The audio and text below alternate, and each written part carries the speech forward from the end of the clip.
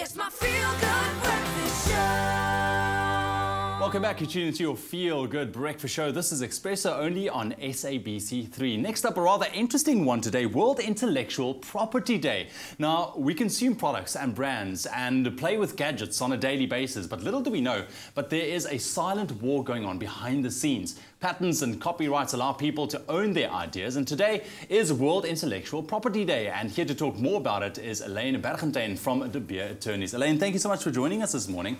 I love the fact that we're talking about this because, you know, we know it's there, but we don't really think about it. Intellectual property, how would you unpack that? Okay, so effectively intellectual property rights are monopoly rights or exclusive rights that you obtain. So any new technological idea that you come up with, new concepts, brand names, slogans, any sort of intellectual thinking that you come up with effectively, those sort of aspects are actually eligible for intellectual property protection, and then you get exclusive rights to it. So you can prevent third parties from copying you, your competitors effectively, you know, stopped from doing what you're doing or duplicating your efforts, and you actually obtain property in it as well. So at the end of the day, you can sell it, you can license it, etc. that you obtain. Okay, so obviously if you get an idea, you know, and you think it's definitely worth your while, you know, best you take the necessary steps to kind of protect that idea so it doesn't get, you know, land in the hands of somebody else. Absolutely. Let's just take an example here for a second, the Zika virus in Uganda. So how does that, or that kind of case study, how does that relate to the intellectual property that we are talking about today? So as you know, the Zika virus was quite a big sort of scare that we had recently in the news. Spread through mosquitoes, etc. The problem there was that actually the Rockefeller Foundation applied for a patent back in 1947 for the Zika virus. So they obtained exclusive rights to the virus itself, and actually prevented third parties from developing vaccines for the virus for a period of 20 years for the validity of the patent. The rationale that they provided behind it was that they wanted to channel the funds for the development of a vaccine to one source.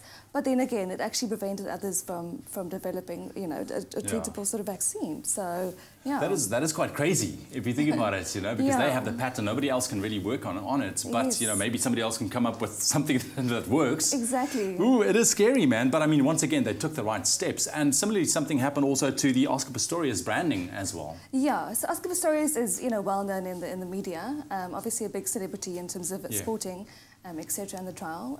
He filed trademark applications for his brand. His actual name, Oscar Pistorius, is a trademarked name. So that's in relation to sporting goods, sort of media engagements and public speaking and so forth. So nobody else can actually use the same name as him in relation to that clothing, footwear, etc. Okay. Yeah. Interesting. Very, very interesting indeed. So what advice could you give if somebody comes up with something great, you know, there's an idea, what's the necessary steps, you know, to ensure your intellectual property? Yeah, so you would actually recommend that you approach an IP attorney and actually speak to them about the type of intellectual property that you're eligible for, because there's various types of intellectual property, just depending on what you've developed. But if you've come up with a new concept, for example, we would recommend that you actually file a patent for that as soon as possible. Because as soon as you disclose it to the public, as soon as you speak to your neighbour about it, or your friends or your family, it's out there. It's out there. You can no longer it's like social media, it's out there. Exactly, you can no longer get that patent protection in place. So as soon as possible, before you start working it and selling it, you know, get the patent Keep in your place. ideas to yourself. All right, I love it. Elaine, thank you very much for joining us this morning. Elaine joining us there from De Beer Attorneys, talking about World Intellectual Property Day. If you have a great idea, secure it first, and then you can talk about it.